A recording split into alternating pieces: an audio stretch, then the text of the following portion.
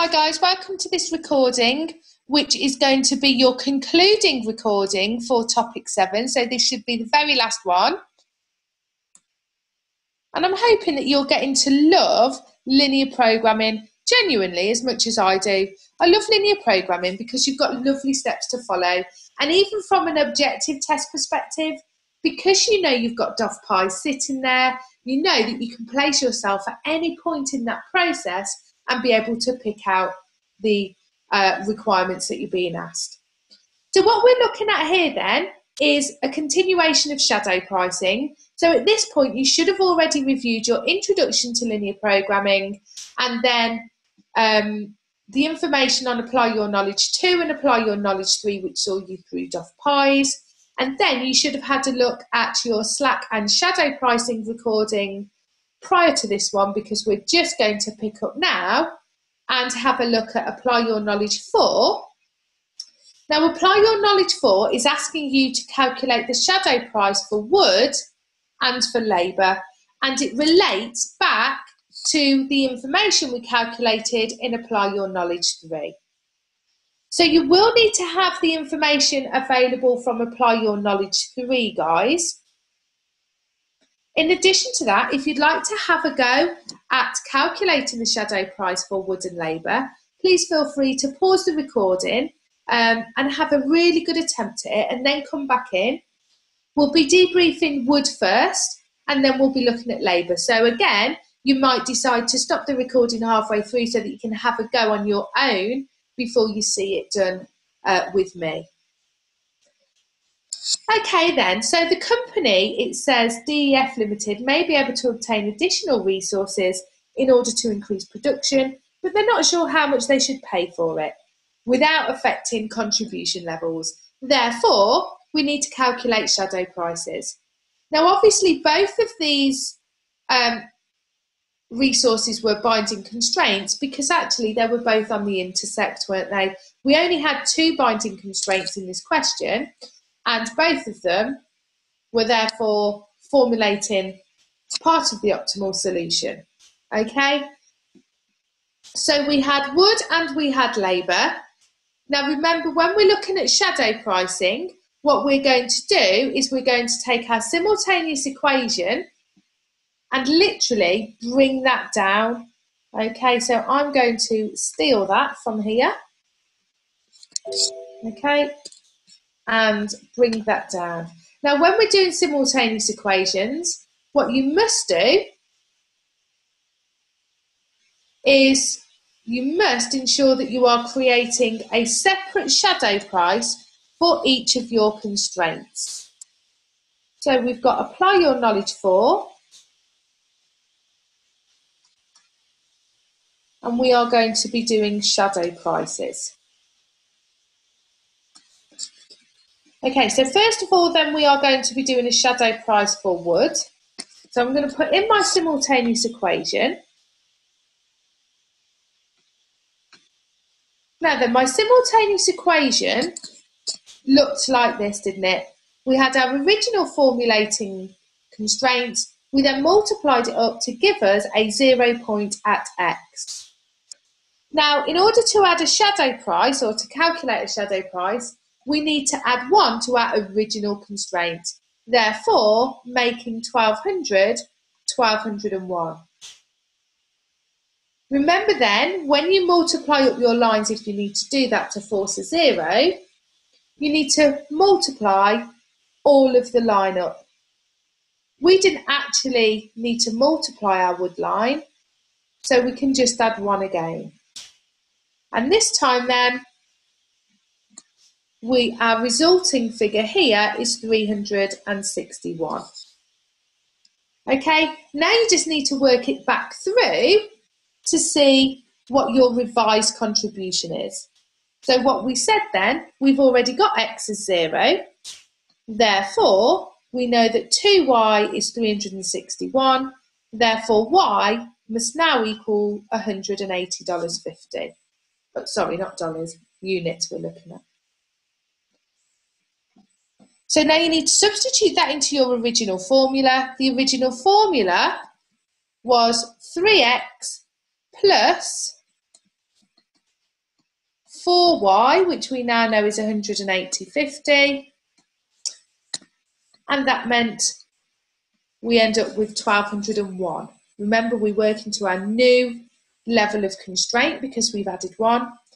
Therefore, we now know that 3x must equal 479 because that's the remaining value between 1201 and 722, which is the value of the total y's that we've got.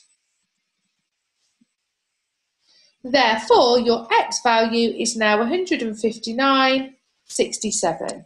So we've got our two new values. We simply bring down our objective function, which was 10x plus 12y, and we now multiply by our new values, 159.67 for x and 180.50 for y. And when we add those across, we will get a revised contribution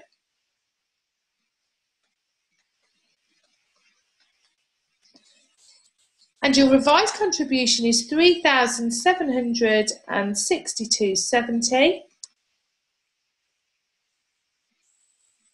Your original contribution that you calculated when we had a look at the question and completed our simultaneous equation was 3,760.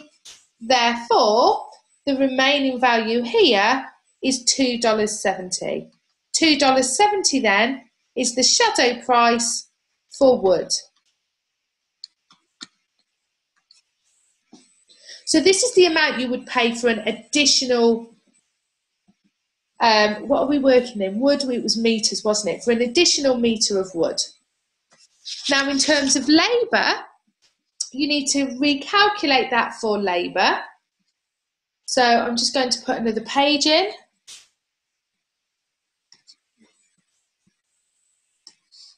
So carrying this down then, and again, this is an ideal opportunity for you to pause the recording and have a really good go at this. And if you haven't had a go on your own, I strongly suggest you do that now. Okay, let's have a look then for our labour. Bringing down our simultaneous equation again. Now what we need to do is add 1 to our original constraint. Or, because we multiplied our line up by 4 to give us a 0 value of x, I can just add 4 to my constraint at this level. Okay, whichever way you do it's fine. The fact is you start off by adding 1 to your original constraint, and if you're multiplying the line up to force yourself a 0x or y value, then you need to make sure that you are also multiplying up your constraint at the end as well. Okay, so the value then that we're going to be left with here, guys, is 356. So we now know that 2y is 356, therefore 1y is going to be equivalent to 178. You can now substitute that into your original calculation. So again, you can go back to having 3x and 2y being 844, or you can strip it right back. Either way is fine because you've multiplied up, so it's not a problem. So you could strip it back to your original labour constraint formulation. That's absolutely fine, as long as you're consistent. So we've now got a y value here then, which was 2 of y at 178. And that will give us a value of 844. So as long as you're consistent and you put every element of the formula in, you can use either your original or where you've multiplied up. It's absolutely fine. That will give you then a value for 3x of totaling 488. Therefore, x must equal 162.67. These are your new values. So you take your objective function down, 10x plus 12y, and multiply by your new values, which was 162.67 for X and 178 for Y. Therefore, you've got a revised contribution of 3762.70. Your original contribution was 3760. Again, take one from the other, and that will give you your shadow price for labour. And again, this is the amount that you are prepared to pay additional for your labour. So if you go back up to the original question, it told you that you were paying £8.40 per hour labour and 16 for wood. So what would we actually end up paying? We'd pay 16 for the wood, £8.40 for the labour. Then you need to add your shadow prices on, 270 and 270. That is pure coincidence, by the way, guys, that it's the same. So it's 1870 is your total wood price that you would pay, and 1110 is your total labour price that you would be prepared to pay for one extra unit of resource. Remember, you need to make sure that you can calculate whether or not you've got any slack. Although not asked for in this question, let's just demonstrate how you do that for good practice. The optimal solution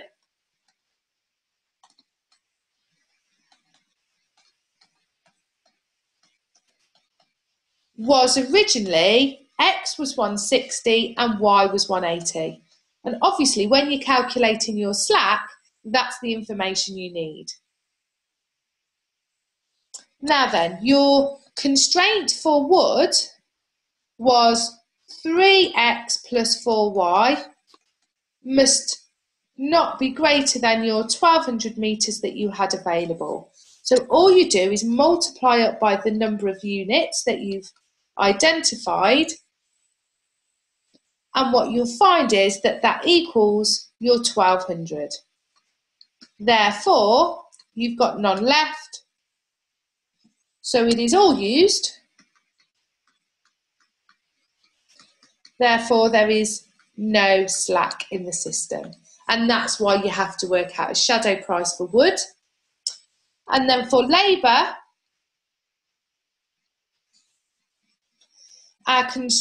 our formulation for constraint was 3/4 of an hour for X, half an hour for Y, and we had 210 hours in total. So again, multiplying that through, just do that.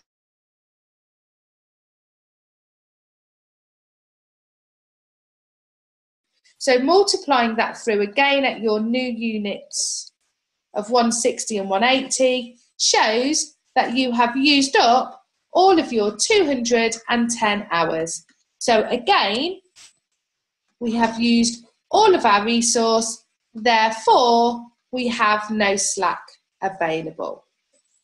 So you would not pay any more for any of your additional resource. You would still only expect to pay the standard price if you had slack available. Okay, that concludes this recording and concludes linear programming. Well done, guys.